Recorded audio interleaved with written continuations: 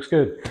Welcome back to another episode with Garel's Garage. Hope you folks been all well and enjoying the sun as much as I've been. Topic of today's video is I'm actually going to be swapping out these plastic switches to something more custom cafe racer look. And like I said before, my plan with this project is to customize it and make it as personal as I can. Where, as many of you know, I also have a 500 single. With that, my ultimate goal is to make it as retro as possible. So, yeah, stick around if you want to know what I'm doing. These are the beauties that are going to be going on Mr. Bling over here. And a little bit about the switches. These are CNC aluminum based. Really, really nice finish and quality, I must say. As far as the switches, all the buttons up here, and even how the wiring is all wrapped and tucked. Really nice quality. So yeah, these are a universal mount, so any 7/8 or 22 millimeter handlebar, you shouldn't have no problem. So yeah, I will be giving this a go. I think this is going to really pull out that personal cafe racer look that I'm going for. And another feature that I want to point out is, for example, for your high beam over here, it has a press and a hold, and then another press to release.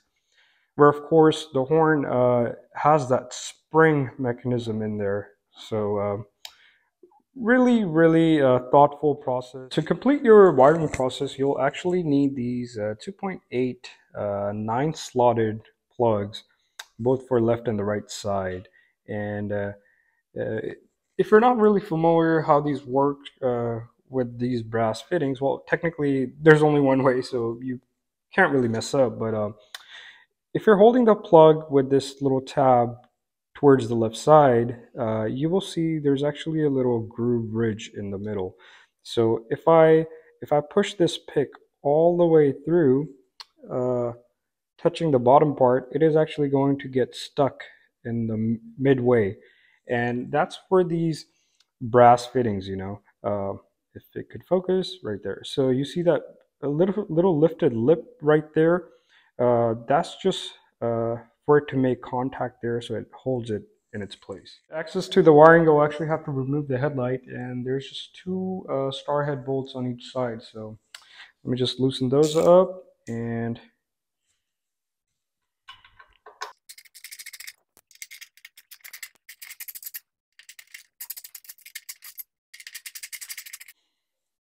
so got both of those out, and just be mindful there's actually locking washers on there.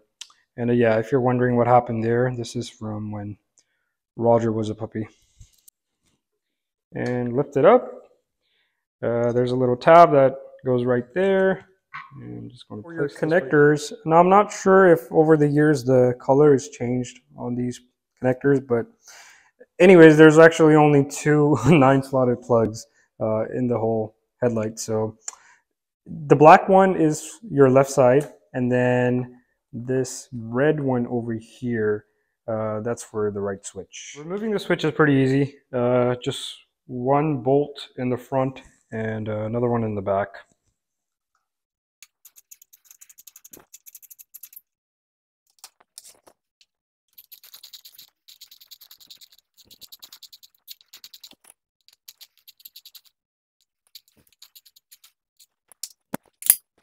To take off the left switch, really easy. And technically, if you can't find any 9-slotted plugs, you can reuse this. You'll just have to cut out the wires and connect it to the correct one. But yeah, but with that way, you will be sacrificing your stock one in case, you need a backup.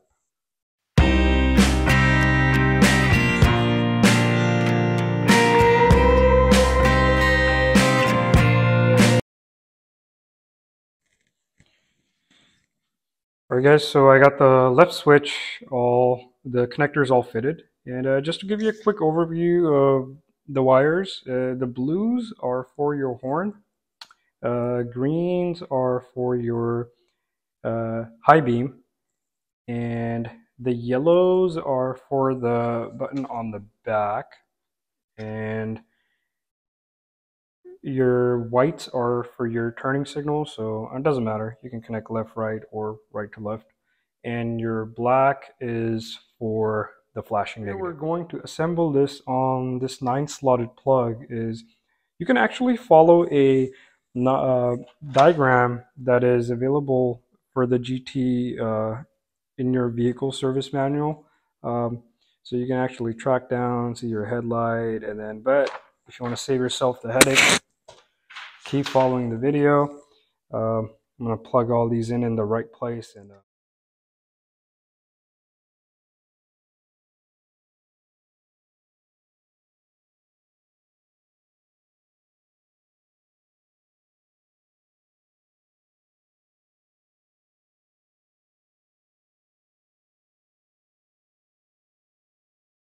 a quick overview of this plug is you have this little tab notch pointed up.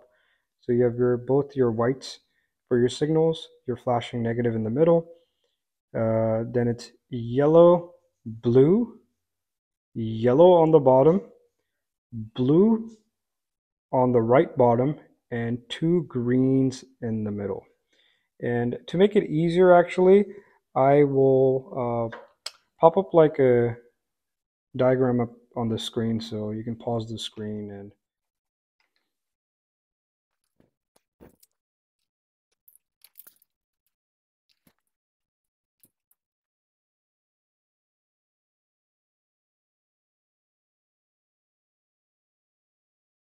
I'm just trying to place it in a suitable position so when I know all the switches will be in reach. So I think about right there it looks good.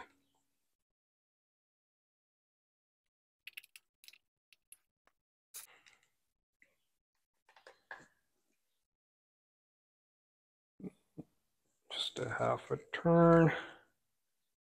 Sweet.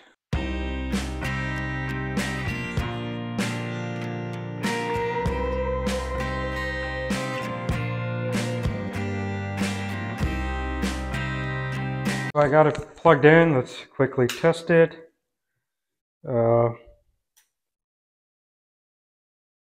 That's your right signal, left signal.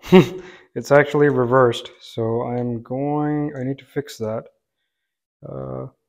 That's high beam, turn on and off, horn. So everything's fine. It's just for these signals, I'm going to switch those and retest it. And a really neat benefit I like about this switch is this back button right here. That could actually control your headlight now. So before you turned on the bike, the light would be on no matter what. There was no way to turn it on or off. But now that's your running light, and you have the ability to turn the headlight on and off. How cool is that?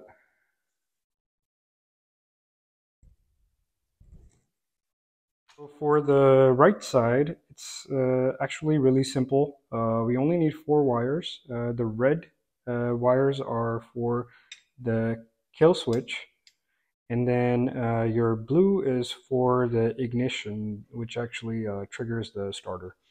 Now, benefit of this is you technically have 2 switches that you could mount accessories to. You could run lights. I would any USB phone charger, you know, anything like that. So yeah, just another for the right side. This tab at the top, your red will go bottom left, and then blue middle and bottom right. So yeah, pretty simple. I'm gonna just wrap these with some electric tape, and so yeah, I'm doing a quick testing for the kill switch. You know, just to see the wires are connect it correctly before I mount this. So it is currently in a position of kill, so the fuel pump shouldn't turn on. So, and then once it goes to the right side, you should hear a noise. There it is. So that's the fuel plug. And then, well, battery's dead, but we know the starter is working. And then that's your kill. There you go, guys. This is the final look. I'm really digging the slim, sleek, custom look of this. Um, Another positive is it gives me a lot more wiggle room to adjust my phone mount, which I didn't have before. So I have more adjustability. Another positive for you might be if you have a thicker phone mount. Now you can mount that, which you couldn't on these clip-ons before. Another thing to be mindful of is the pre-drilled bar holes, so those are going to be there. And obviously you can plug those in and stop the water going in. What I came for a quick solution was I had these plastic inserts laying around.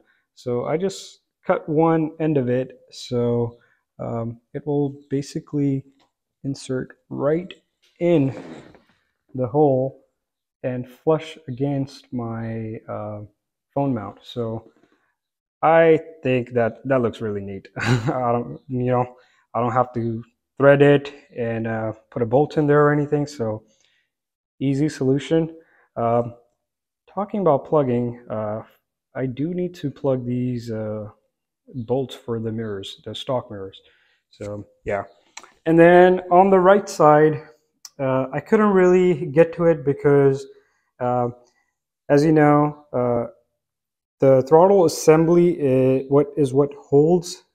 It's built within the switch itself, which is held by that pre-drilled hole in the bar.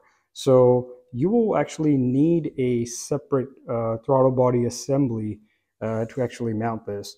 So I have mine placed on an order right now. I'm still waiting for it. I haven't gotten the part, but once that arrives, it's pretty simple. I already tested all the wiring stuff, so it's just a matter of taking this off, clamping the switch, and clamping the new throttle assembly on there. Of course, I went with the aluminum finish, just so it all goes together with Mr. Bling over here. And yeah, I'm just waiting for the throttle assembly to arrive so I can tackle this right side, and then yeah, with the complete look, I think it is going to look pretty sick. In future video, I will be covering the right side, and hopefully, fingers crossed, I could still reuse the factory throttle cables to finish the look of this. And yeah, if you made it this far, that still tells me the content is not boring. And if you enjoyed this video, please give it a like, share, and hopefully you can subscribe. Till next time, ride safe. And those of you who are wondering where's Roger in the video today, I guess his nap still is not over.